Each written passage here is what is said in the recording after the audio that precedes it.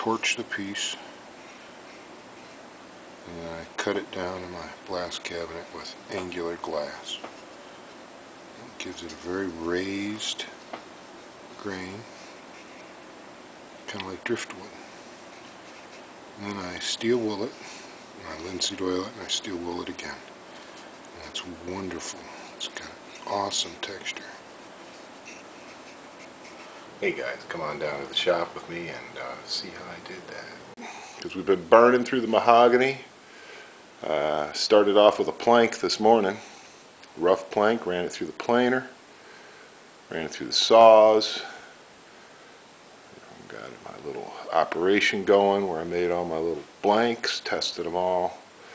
When I say testing, I mean I do a incredible amount of shell opening, guys. And I just charred the mahogany. Okay, this is what the mahogany looks like right off the planer. This is what the mahogany looks like if you blast it with my blast cabinet. I got angular glass, 120 grit angular glass. And this is what it looks like. You see this deep, deep, deep texture when you really cut at it for a while. Oh, it's amazing. It feels so different. This is kind of okay. I mean, it's a nice feel and all. It's just mahogany. But this has a unique texture, like the fingerprint of the wood suddenly stands out. Who doesn't like fire? Fire. I love some fire. So here you go, you spend all this time making this wonderful thing, and now I'm going to burn it. Okay, and you really can't see what's going to happen in here because it gets really dusty and it's dark, and even if I had a light I don't think you'd really be able to see that well the transformation. So let's tune out right here and I'll click back after I've done a little blasting.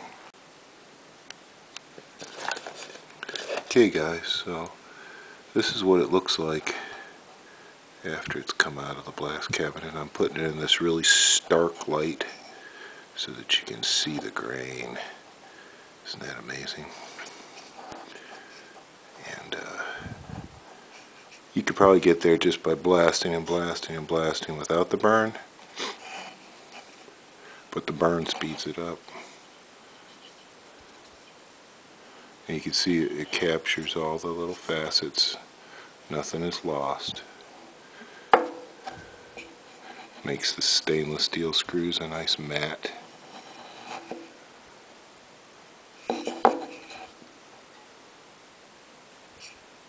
So this is the way it looks before it's been steel wooled.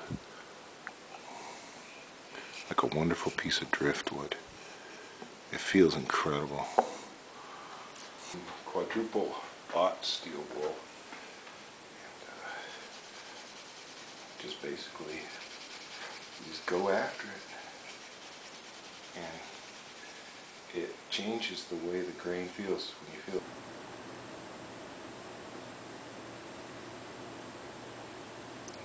This is kind of a unique finish. If I hold it on edge, you can see how coarse it is, but it's still very shiny. There's a lot of texture, but it's completely sealed. Very smooth to the touch.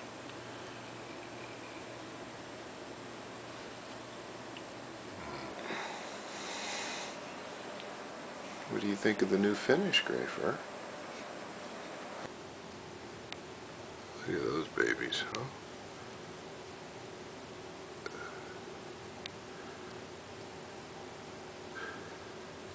It's the post-apocalyptic Phoenix finish. Here's the traditional.